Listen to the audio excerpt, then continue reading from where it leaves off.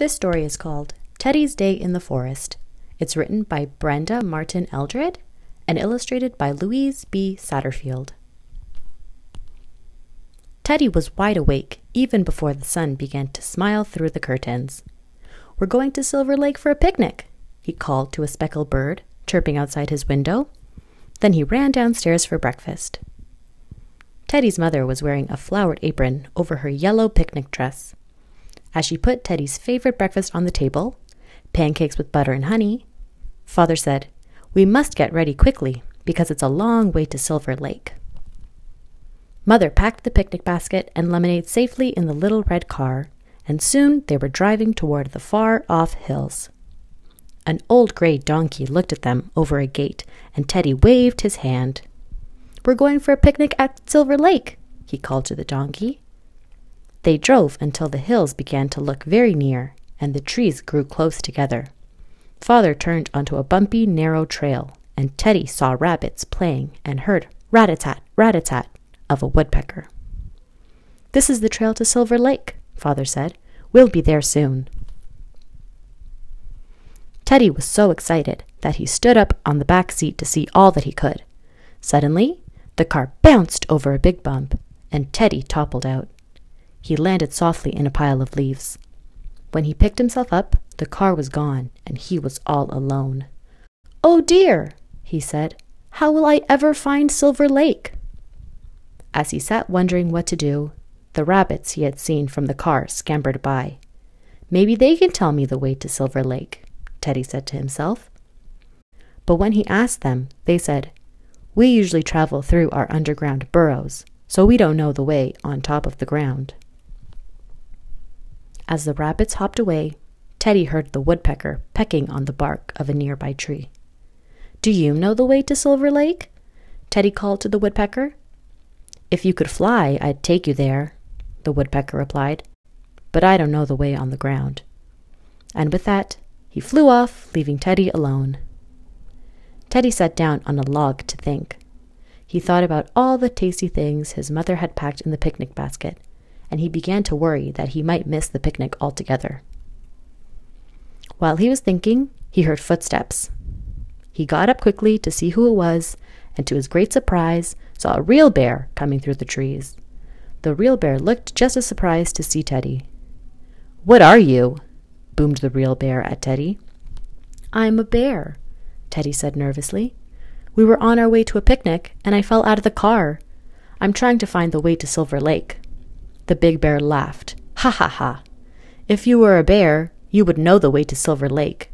We bears know every path there is." "I'm a teddy bear. Teddy bears don't live in the forest," he said, and a tear trickled down his cheek. The real bear carefully picked Teddy up and gently wiped away the tear. "Don't worry, young fellow. I'll take care of you. You can call me Big Bear. All my friends do.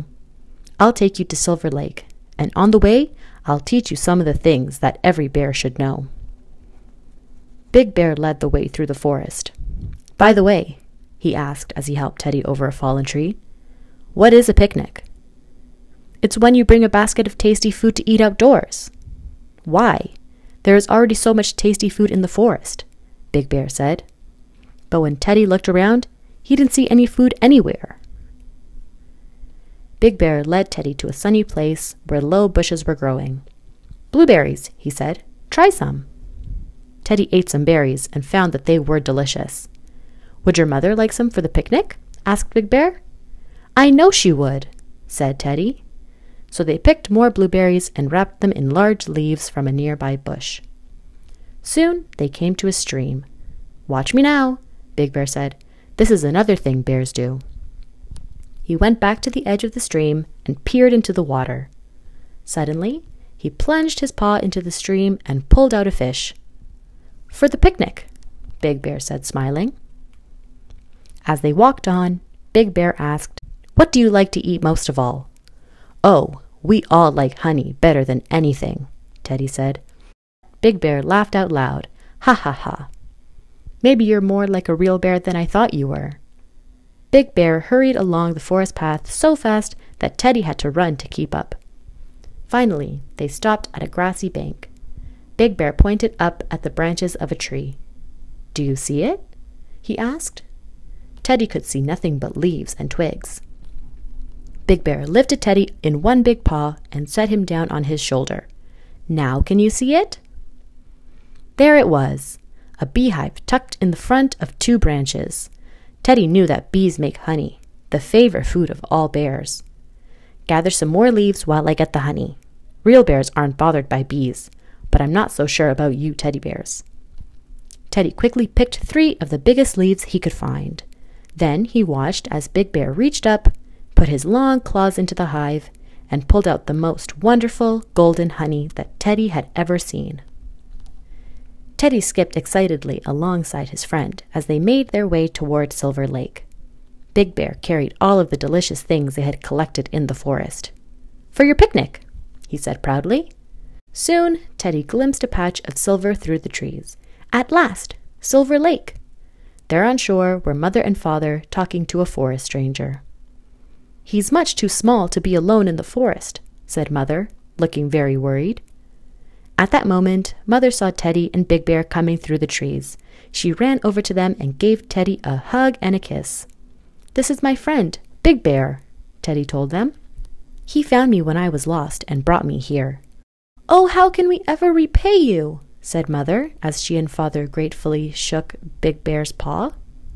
"We picked berries, and Big Bear caught a fish in his paw, and then he found honey in a beehive," Teddy said. Big Bear shyly held out the packages to Teddy's mother. "For your picnic," he said. "You must join us," said Father. "We've packed enough food for everyone." Big Bear sat down next to Teddy, while Mother piled their plates high with all the tasty things she had packed, and all of the tasty things they had gathered in the forest. When he had cleaned his plate, Big Bear politely asked Mother for second helpings of everything, and so did Teddy. And all the bears agreed that it was the finest picnic they had ever had. The end.